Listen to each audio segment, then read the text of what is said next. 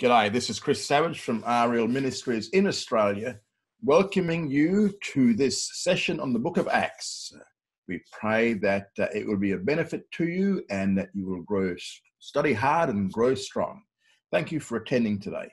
Last week we finished off, we have Stephen. Stephen is now before the Sanhedrin. Last week he was out in the community, and he was in the synagogues, especially the synagogues of the diaspora Jews, and he was disputing with them about Jesus, and in the end a lot were turning to Jesus, but the rest of them got a bit cheesed off with it, so they reported him as he was preaching Jesus. And now he is, and remember back then too, he was doing a lot of miracles as well, because he was one of those, what we call apostolic legates. By the laying on of hands of the apostles, he could do those miraculous things as well. So he's brought before the Sanhedrin, but this time, this persecution doesn't come just from the Sadducees, because they were the ones who brought the first two persecutions. This time it comes from the Pharisees as well. And the reason the Pharisees are now involved is because they say that Stephen has been preaching against the law and against the temple. So we have the Sadducees with the temple, we have the Pharisees with the law. So now, in the past, it was just the Sadducees, but now both groups are now involved, and we have him brought before the Sanhedrin, and he has to give a defense of himself. He draws upon the patriarchs, he draws upon Abraham, and draws upon Joseph. And basically what he's saying is that, listen, God just doesn't work inside the land of Israel or inside the temple. He works outside the land as well. And basically he's saying, with Abraham, he called him while he was far away. And also with Joseph, he was the one that his brothers rejected first time, but the second time they accepted him because he became their deliverer. So now he's today we're going to see that he's going to draw upon Moses. He's going to now use Moses as an example. And what he's basically doing, he's saying, listen, guys, have a look at our history. See in our history, God works outside the land as well as inside the land. And in the past, we're going to see that, the ones that you guys rejected became your deliverers. So what he's saying is, you guys be careful what you do with Jesus. Okay, so here we go. We're looking at in chapter 7, verse 17. And in verses 17 to 19, we're going to look at, this is the Egyptian oppression. In verses 17 to 19, he deals with this time in Egypt. And in verse 17, he begins with God's divine oppression. Remember, it was God's divine oppression. But as the time of the promise drew nigh, on which God vouchsafed unto Abraham, the people grew and multiplied in Egypt. And this was the promise that was made to Abraham, that the Jews would not be in Egypt more than 400 years. And during this time, the people grew and multiplied. And at that point, in verse 18, a new Pharaoh arose in Egypt. It says, till there arose another king over Egypt who knew not Joseph.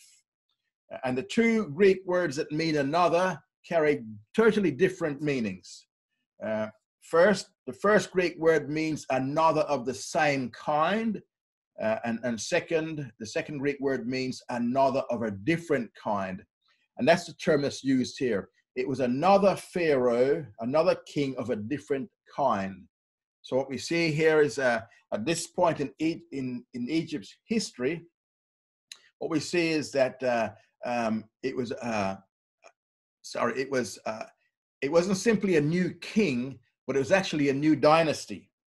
It changed from the 17th to the 18th dynasty. And what we see here is that the 16th and 17th dynasties of Egypt, they were actually not Egyptian, but they were Hyksos, H-Y-K, it's on your screen there, Hyksos.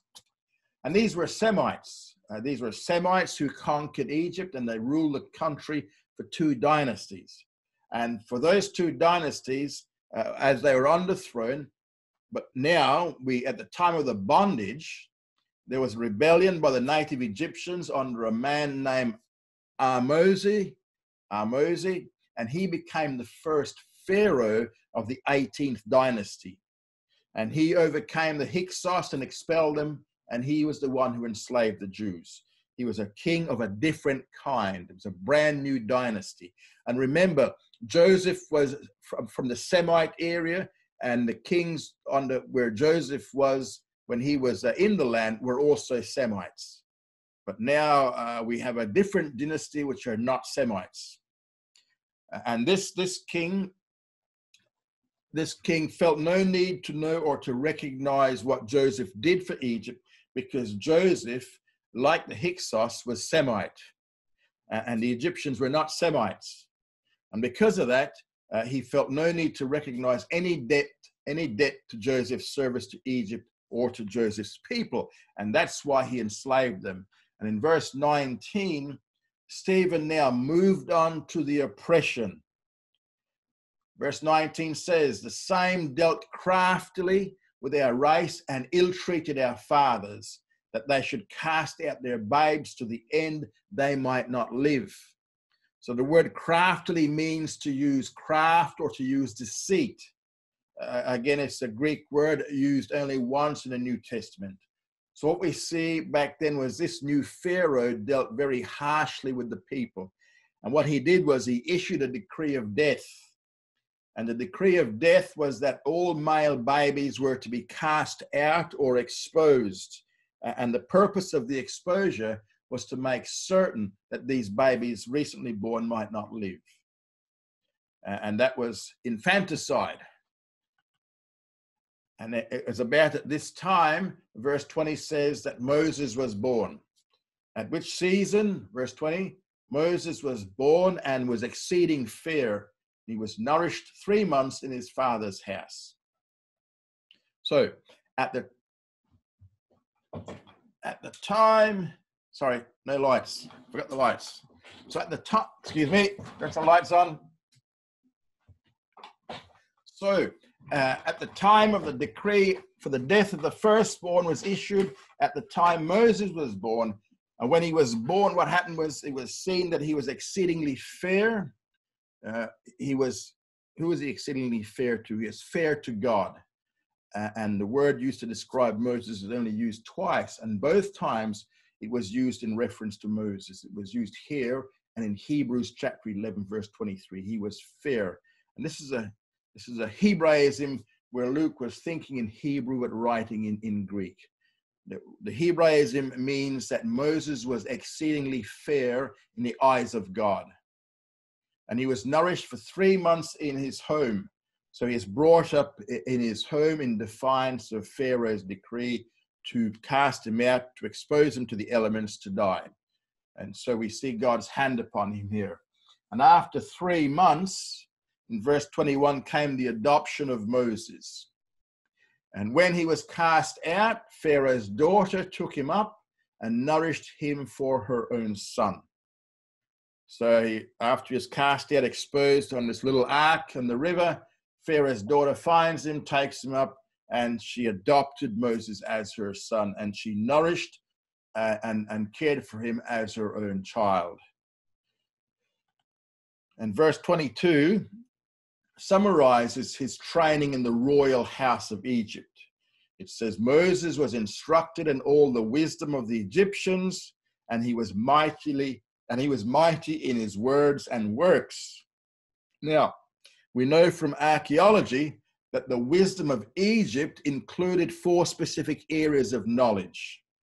We had science, astronomy, medicine, and mathematics. And these were the 4 areas of knowledge that Moses was trained in. And he used them all within his, we see the use of them all within the 5 books of the Old Testament. He was mighty in both words and works. We see his might in the words in the books of Exodus right through Deuteronomy. And we see his might in works in the way that God uses him in the deliverance in Exodus. Now, one day, verse 23, one day Moses now makes a decision, and we see the decision in verse 23. But when he was well nigh 40 years old, it came into his heart to visit his brethren, the children of Israel. So at the age of 40, he decides, it comes into his heart, he has a feeling in his heart, he has a desire in his heart. It came from the lower depths of his nature, that's what the Greek means. And he makes this decision at age 40 that he is going to cease being identified with the royal house of Egypt, and he was going to identify himself with the Hebrews, the slaves. So he's come out of the royal house of Egypt, all the finest of luxury and everything, and he's now going to identify himself with the slaves. And we see in verse 23, he was going to visit his brethren. And we see this then in Hebrews 11, 24 to 26 as well. Hebrews 11, 24 to 26. But at some point, he made a decision to now identify himself with the Jewish people and no longer with the Egyptians.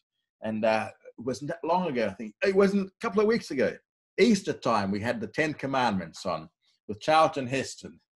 And there's a scene in the movie where Charlton Heston, who plays Moses, discovers he's a Hebrew at age 40 because of the blanket in which he was wrapped.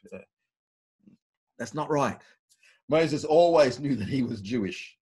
Who looked after him? Who was his wet nurse? His mother. So he always knew that he was Jewish. He didn't suddenly discover it as Charlton Heston did in the movie. And verses 24 to 28, Stephen recounts Israel's first rejection of Moses.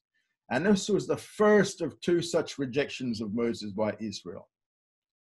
And seeing one of them suffer, verse 24, seeing one of them suffer wrong, he defended him and avenged him that was oppressed, smiting the Egyptian. So as Moses went out to make his identification public, he saw that an Egyptian overseer was mistreating a Jewish slave.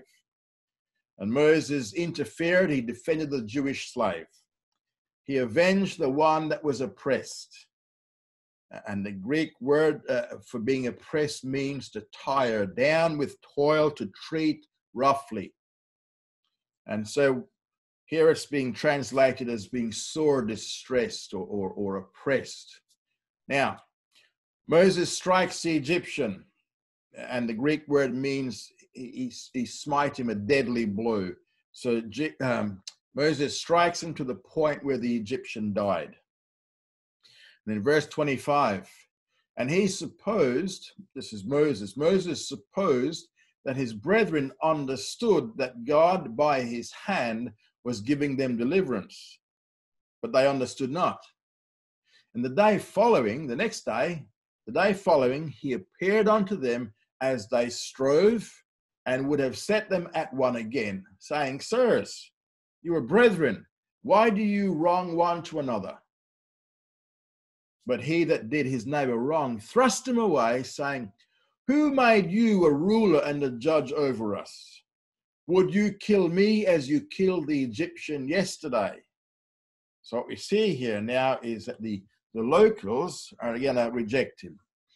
According to verse 25, he supposed that his brethren understood that God was going to give him deliverance by his hand, but they didn't understand. Israel in slavery misunderstood what Moses was trying to do. Moses simply thought that by his actions, the Jewish people would understand what he was trying to accomplish. By this time, Moses realized that God wanted him to use him to deliver Israel, but his timing was wrong. At least he knew his calling. He knew his calling, but his timing was a bit off, only by 40 years. Now, the reason he wants to identify himself with his brethren was because he knew that his calling was to deliver Israel from Egypt. So he identified himself with Israel to the point of killing the Egyptian. However, Israel didn't understand what Moses understood. The misunderstanding of Israel led to the rejection of Moses by his own people. And what Stephen is trying to do here, remember, Stephen is talking to the Sanhedrin. What he's trying to show here is that just as Israel rejected Moses when he came to deliver them, the implication is that the same thing would happen to Jesus the Messiah. So that's why he's using Moses in his defense here. And verses 26 to 28 deal with the rejection of Moses by the Jewish people. And when Moses came again in verse 26 to the people, he again saw two more people fighting. It says, on the day following, he appeared unto them as they strove, and he wanted to bring peace between them. You know, stop this fighting. You guys are brothers, mate. Let's live life properly. So we have two fellow Jews who are fighting, and he wanted to make peace between the two. And Moses says, hey, you guys are brethren. You're both fellow Jews. Why are you fighting against each other? And that's when the rejection comes. In verse 27, the rule of Moses over Israel was rejected. But he that did his neighbor wrong, the one who was at fault, pushed Moses away firmly. And he then raised, the Jewish guy raised two rhetorical questions to Moses. And these were both questions of rejection. First of all, he says, who made you a ruler and a judge over us? That's verse 27. What he was doing was he's implying here that nobody made Moses a ruler and a judge over them. And second, he says, are you going to kill me as you did the Egyptian yesterday? So this man totally misunderstood the motivations of Moses and what he did on that day when he killed that Egyptian. So the rejection of Moses by his own people caused him to go away from them. And now he departs. And in verse 29, Moses was in Midian, and Moses fled at this saying, and he became a sojourner in the land of Midian, where he begat two sons. So at the statement of this Jewish man, the fellow Jewish man, Moses fled the country, fled Egypt. And because he fled Egypt, he knew that he had been rejected by his own people. As a result, what happens? He becomes a sojourner. Sojourner simply means he's a temporary resident. He's a temporary dweller down there in Midian. But his temporary dwelling as a temporary dweller, it only lasted 40 years. That's some temporary dweller. So for 40 years, Moses lived down there in Midian, which is South Sinai. And there he gets two sons, or he produces two sons. And when he now, after the 40 years, he's now 80 years old, he now has a burning bush experience. And we see this in verses 30 to 34. In verse 30, which says, when 40 years were fulfilled, an angel appeared to him in the wilderness of Mount Sinai in a flame of fire in a bush. She's been down there 40 years. At the age of 8, he's 80 now. Moses sees a very unusual sight. He saw a burning bush.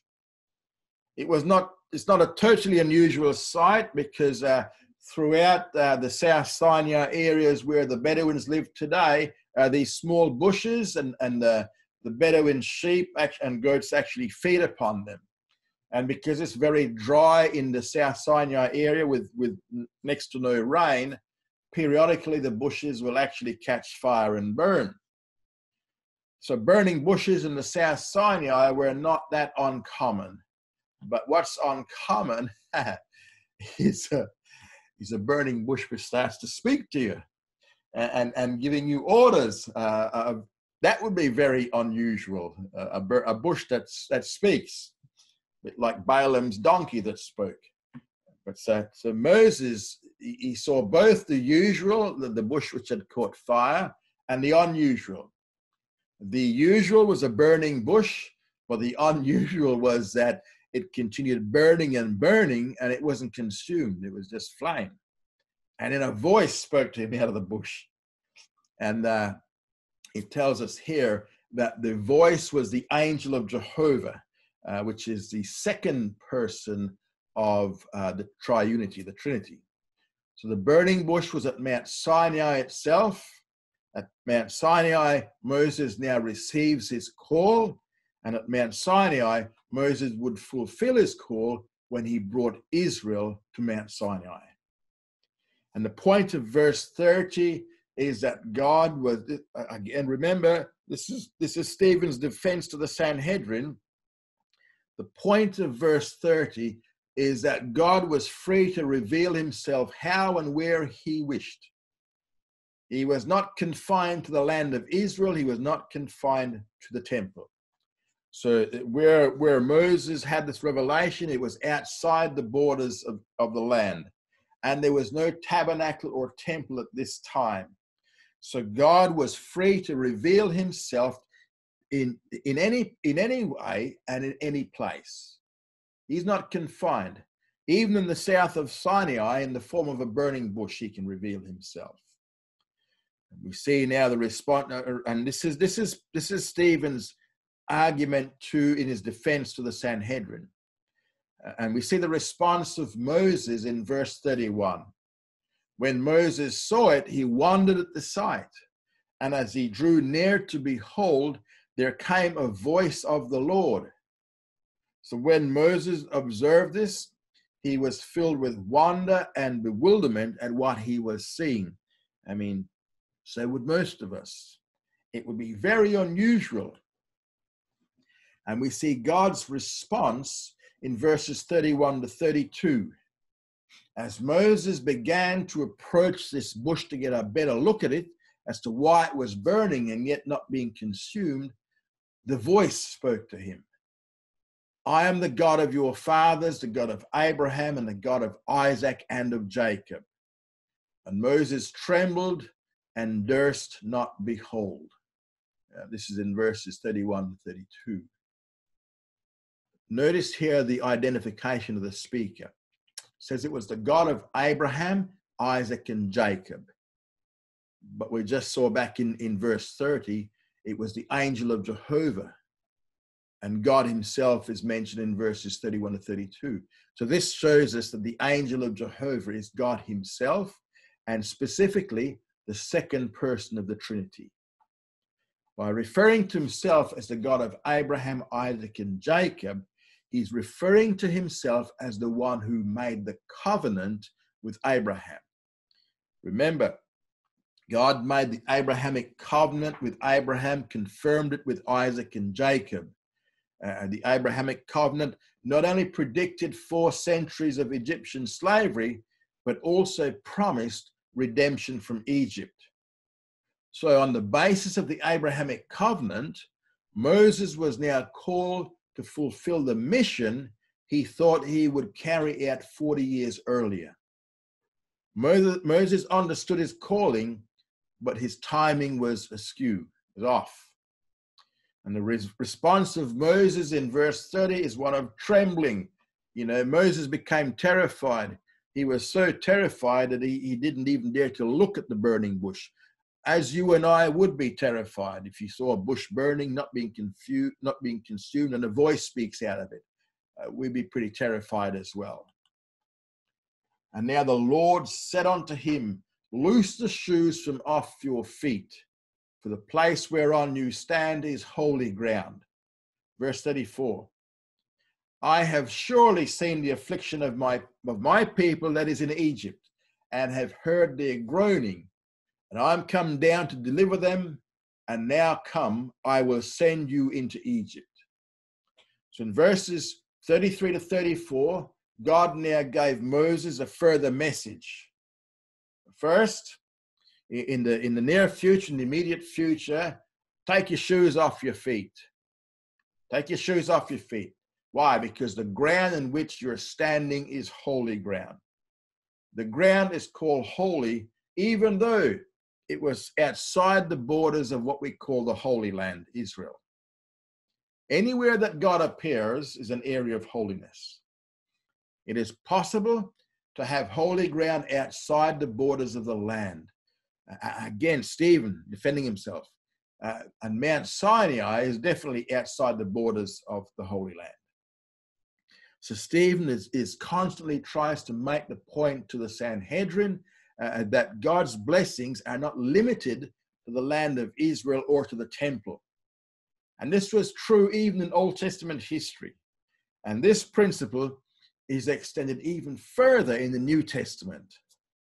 So the second thing God speaking out of the bush, he says, in the future, Moses, you're going to deliver Israel from the Egyptians. In verse 34, he says, I have surely seen, says God, I've surely seen. Again, Luke uses a Hebraism here.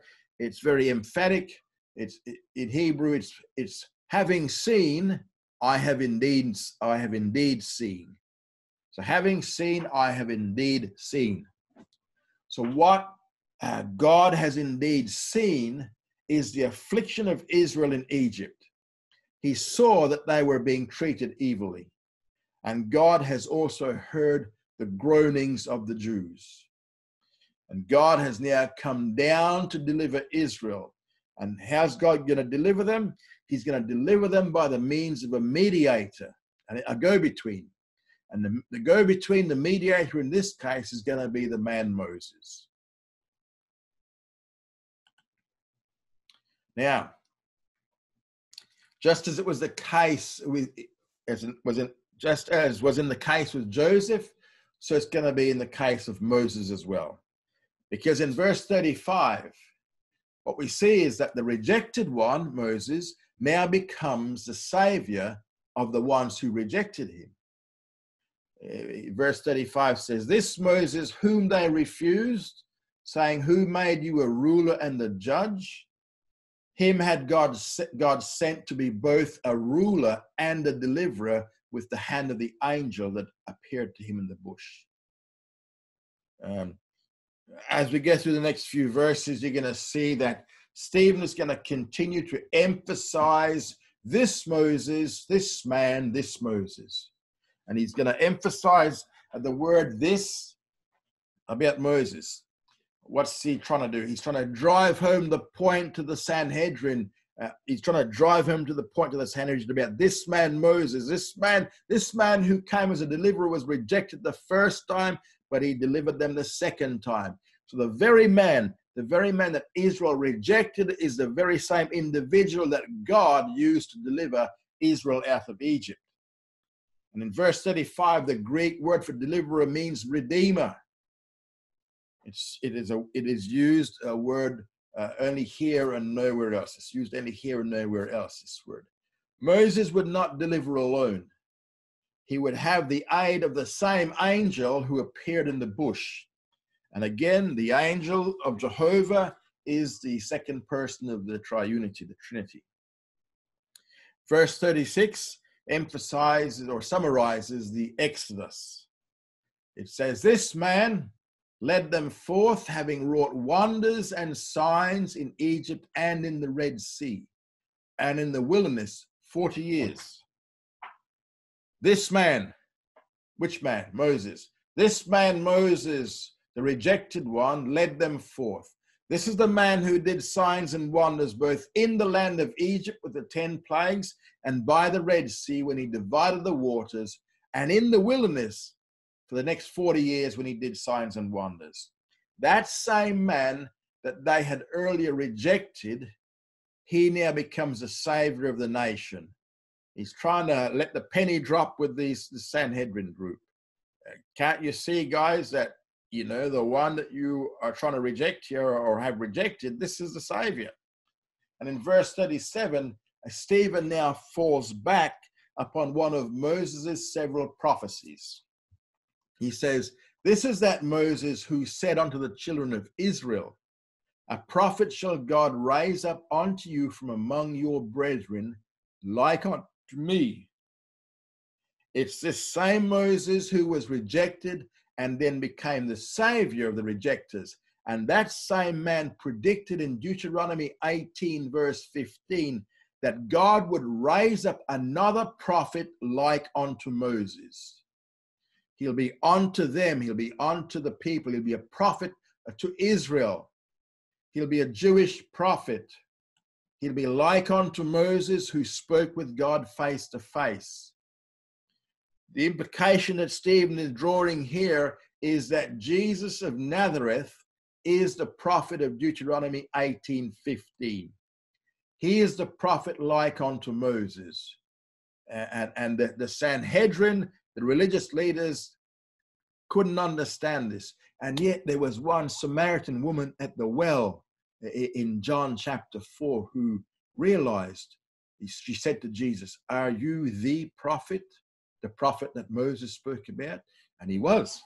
Now, in verse 38, Stephen now deals with the giving of the law. "This is he that was in the church in the wilderness with the angel that spake to him in the Mount Sinai, and with our fathers who received living oracles to give unto us." So it is this same Moses that with the congregation of Israel in the wilderness. And see, some translators use the word church in this verse. And there are certain segments of theology today that like to show, so that, hey, see, the church was already in existence and Israel and the church are the same. But they missed the fact here that Stephen is using the Septuagint, and the Hebrew word for congregation is translated by the word ecclesia in the Septuagint.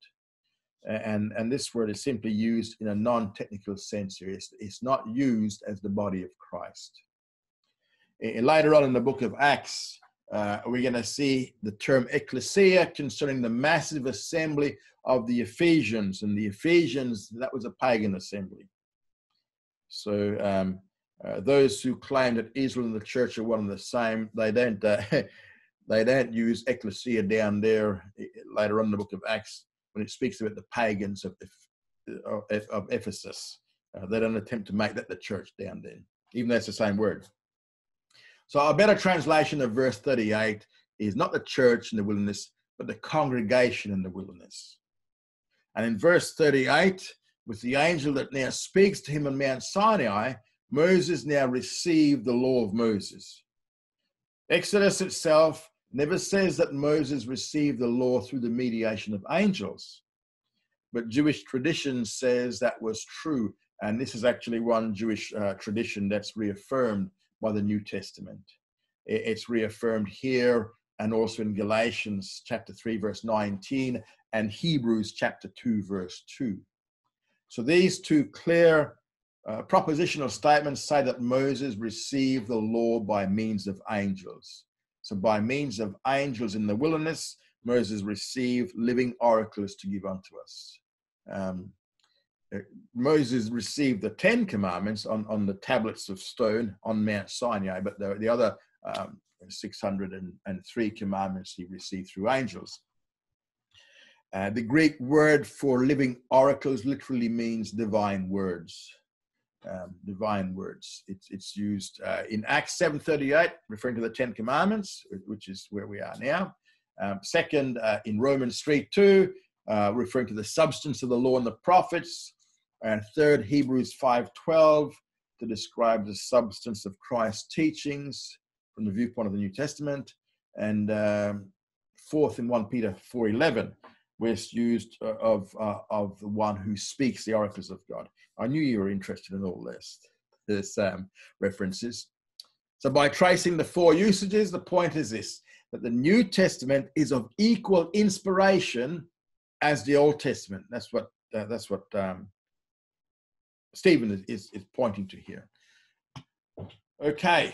Now, while Moses is on top of Mount Sinai, receiving these things in verses 39 to 41, we have the second rejection of Moses by Israel. In verse 39, it says, "To whom our fathers would not be obedient, but thrust him from them and turned back in their hearts unto Egypt." When did they do that?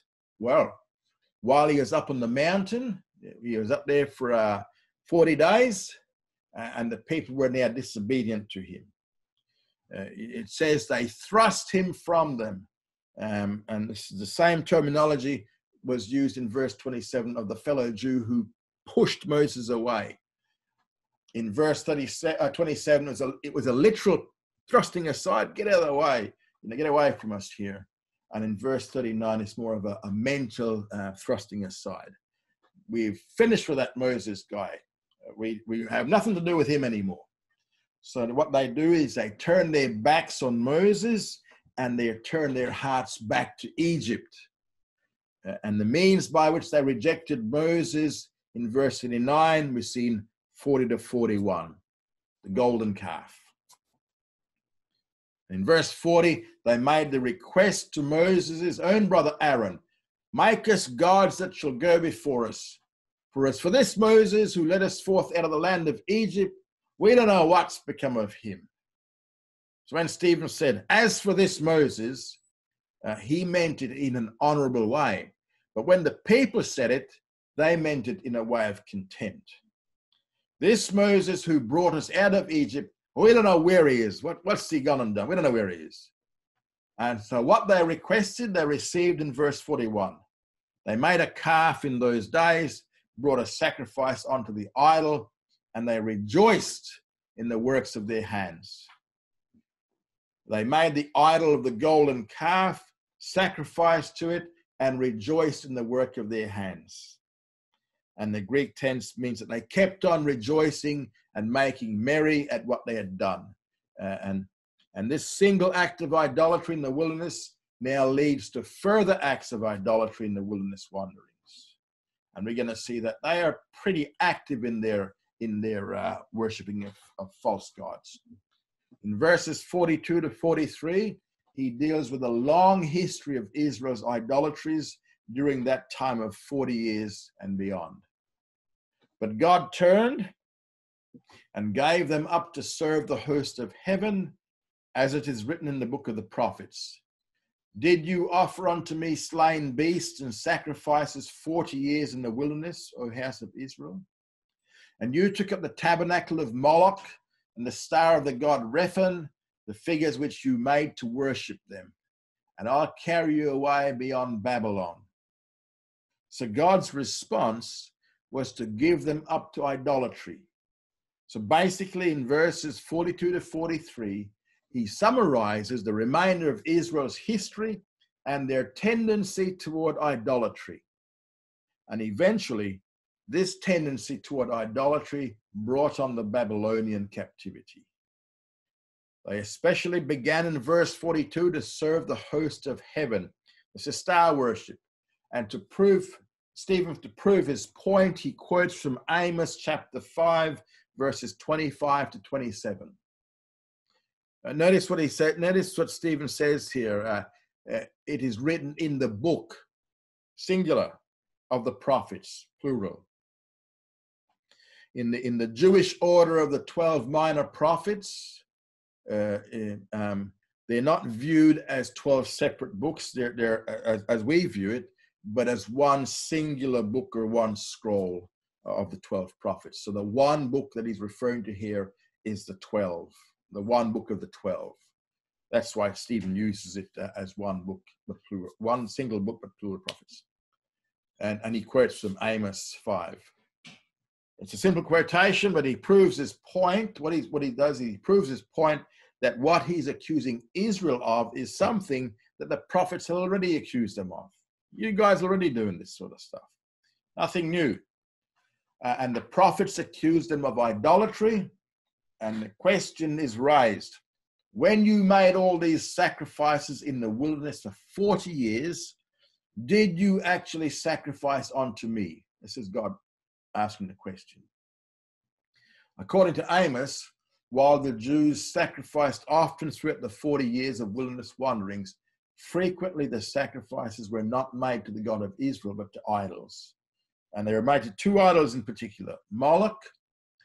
Moloch was the Ammonite star god, and he was associated with the planet Venus, and he's the guy who is similar or equal to the Greek god Venus. And this was the god to whom human sacrifices were offered. And the other god that they worshipped was Rephan or Ramphah, and this is the Babylonian god connected with the planet Saturn. So they're worshipping the things in the heavens. So the sacrifices that Israel offered were sacrifices that God commanded, but they diverted these sacrifices to these astral gods. And the point is that the idolatry that began with the golden calf now found its climax with the worship of the host of the heaven of the stars, or the stars. So what we see here is that they started off with a golden calf and they ended up with the stars in heaven, worshiping them. And this is seen throughout the scriptures. We see it in Deuteronomy 17:3, 2 Kings 17:6, and 21:3 in verse 5. Chapter 23:5 of 2 Kings, 2 Chronicles 33:3, 5, Jeremiah 19:13. So it's spread right throughout the Jewish history. So what Stephen is trying to get across here to the Sanhedrin is, first of all, God began fulfilling the Abrahamic covenant by bringing Israel out of the land. Second, Israel proved disobedient. Third, God's revelation and his great works were done outside the land. They were done in Egypt, Sinai, and the wilderness. Fourth, the rejected one, Moses, actually became the savior of the rejectors, Israel. Fifth, Israel consistently was guilty of idolatry from beginning to end. And sixth, there was a promise of a future prophet to arise like unto Moses. Okay, we now look at the tabernacle. The tabernacle. Verses 44 to 50. Our fathers had the tabernacle of the testimony in the wilderness, even as he appointed who spoke unto Moses, that he should make it according to the figure that he had seen, which also our fathers in their turn brought in with Joshua when they entered on the possession of the nations, that God thrust out before the face of our fathers unto the days of David, who found favor in the sight of God and asked to find a habitation for the God of Jacob. But Solomon built him a house. Howbeit the Most High dwelled not in houses made with hands, as said the prophet. The heaven is my throne, the earth the footstool of my feet. What manner of house will you build me, said the Lord, or what is the place of my rest? Did not my hand make all these things? So we see the tabernacle described in 44 to 50, chapter 7. In verse 44, he begins by dealing with the construction of the tabernacle. The tabernacle was built by the fathers outside the land of Israel. It was built in the wilderness outside. And also, it was even as he appointed, as God appointed. So this was God's will and God's commands to build a tabernacle in the wilderness. Also, God did not tell Moses to make it any way he chose. Moses had to follow a specific pattern. He had to follow the pattern of what he had seen. So where did he see it? Obviously on Mount Sinai, God gave Moses a vision of the tabernacle in heaven. And Moses was to make the earthly tabernacle as an exact duplicate of the heavenly one. And the Greek word for pattern is where we get our English word type. And the Greek word means to strike or to make an imprint with a blow. And it deals with the impression and with the model of the blow itself. Moses saw the original tabernacle while on Mount Sinai, and therefore he was able to tell the people how to build the model or the type.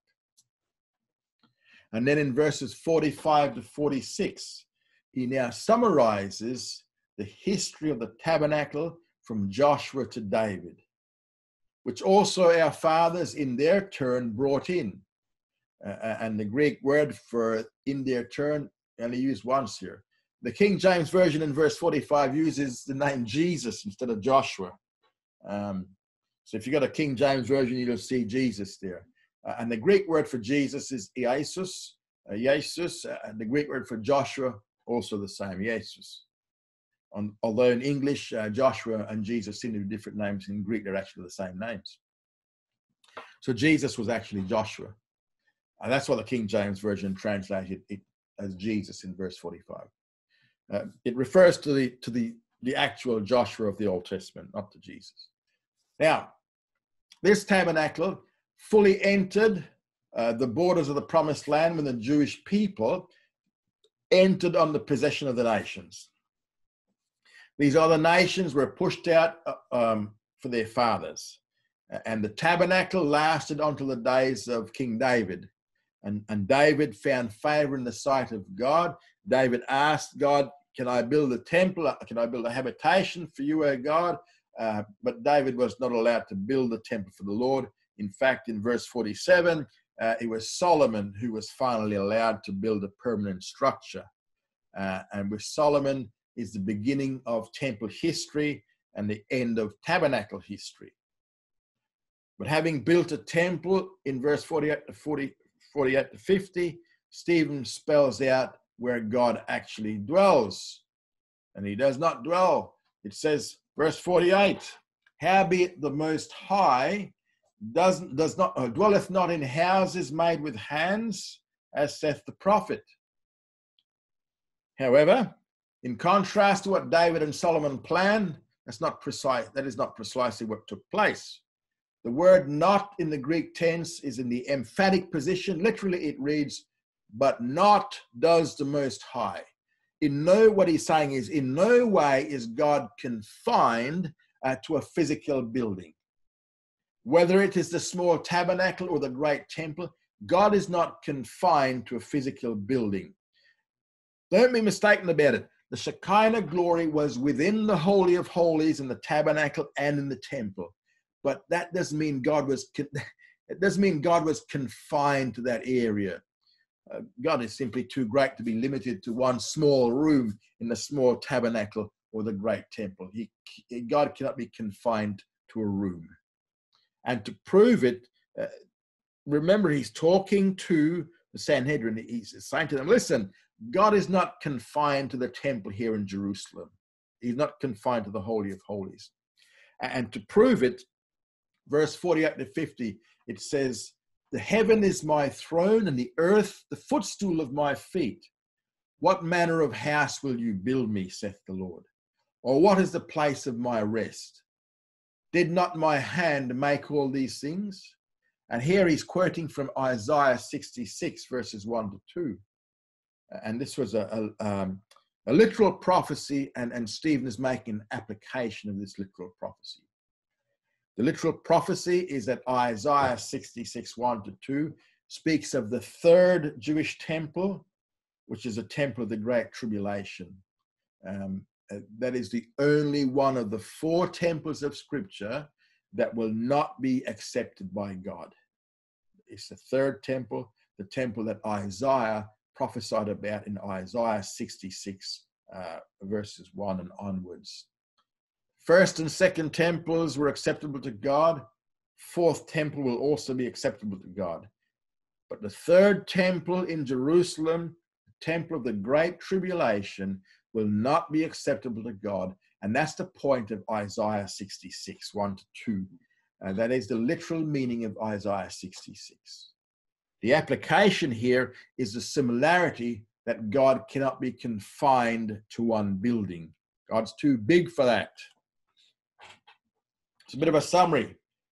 Stephen says in verses 44 to 50, first of all, the tabernacle was built outside the land of Israel.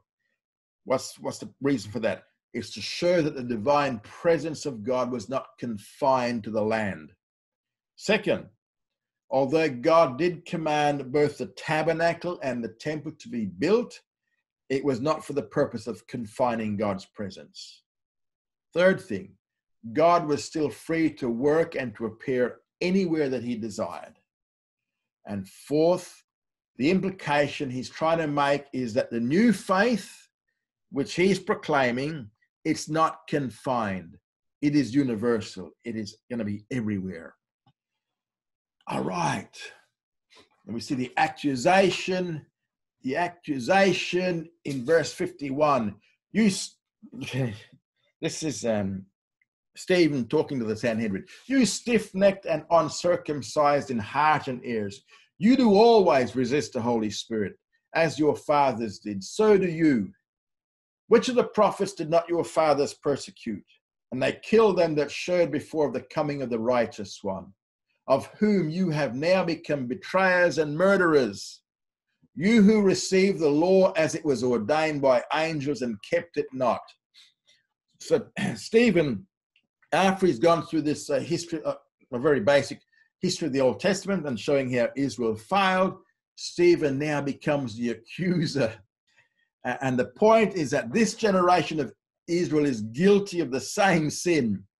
This generation of Israel has also resisted the Holy Spirit, as did the generation in the wilderness. And without beating around the bush, Stephen looked at the Sanhedrin, the Jewish leaders, all 71 or so members, and said, "You stiff-necked, uncircumcised in heart and ears." And the Greek word for stiff-neck simply means you have hard neck. Your neck is so rigid. In fact, it's used once in the New Testament, but we see it throughout the Old Testament. We see it in Exodus 32:9, Exodus 33:3-5, Exodus 34:9, Deuteronomy 9-6. They all make similar points. They're stiff-necked. They're hard-necked. And the Greek word for uncircumcised is also used once.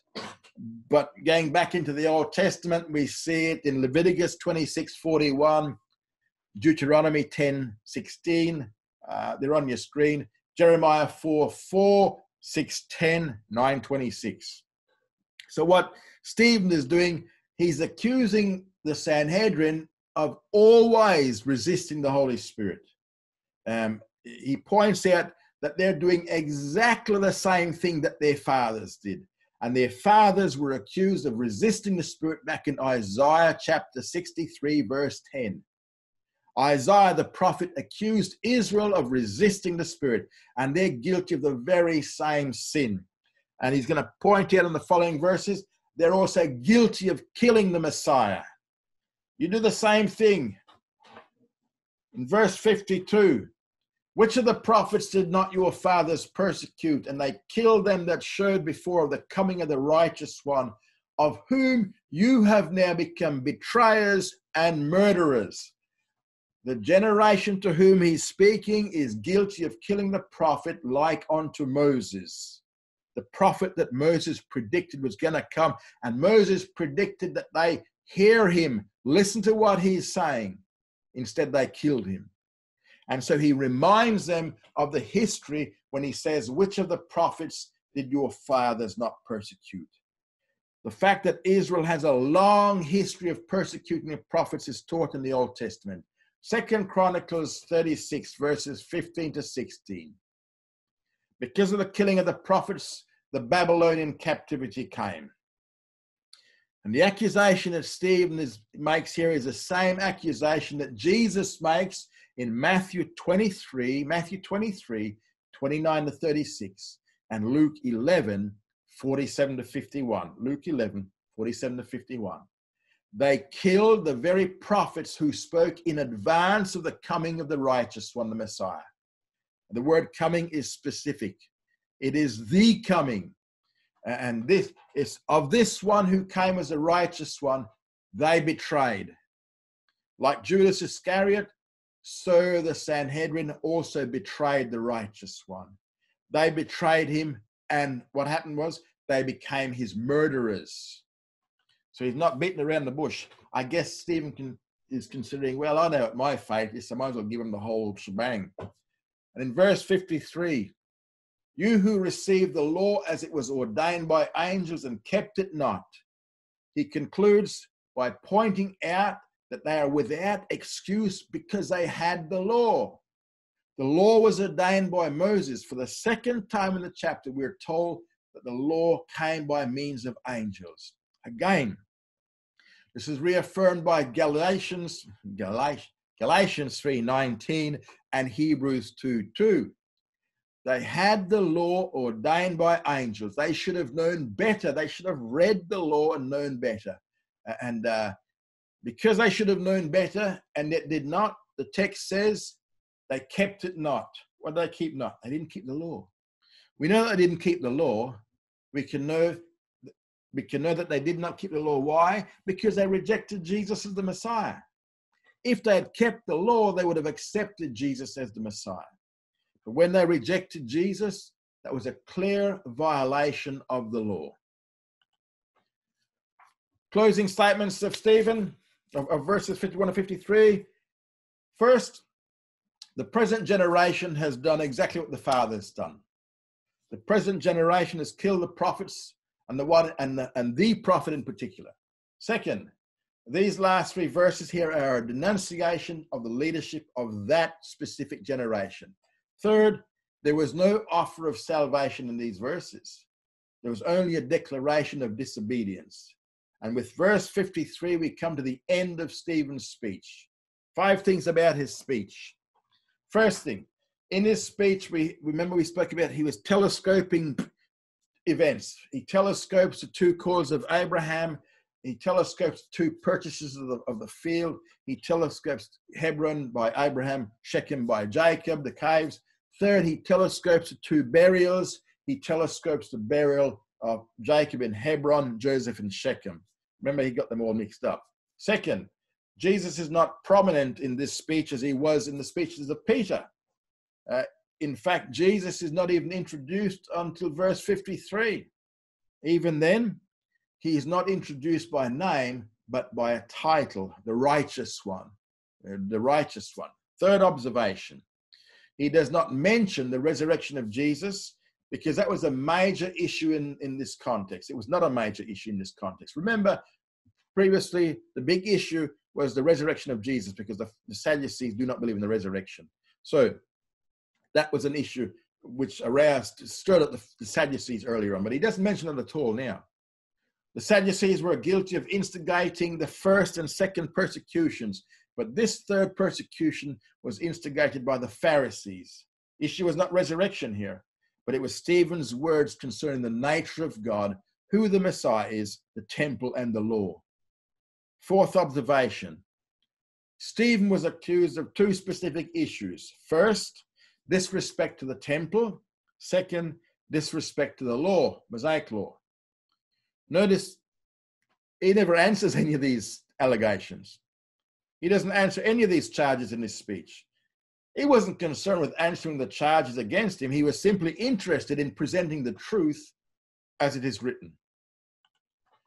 Fifth, Stephen made 5 specific points.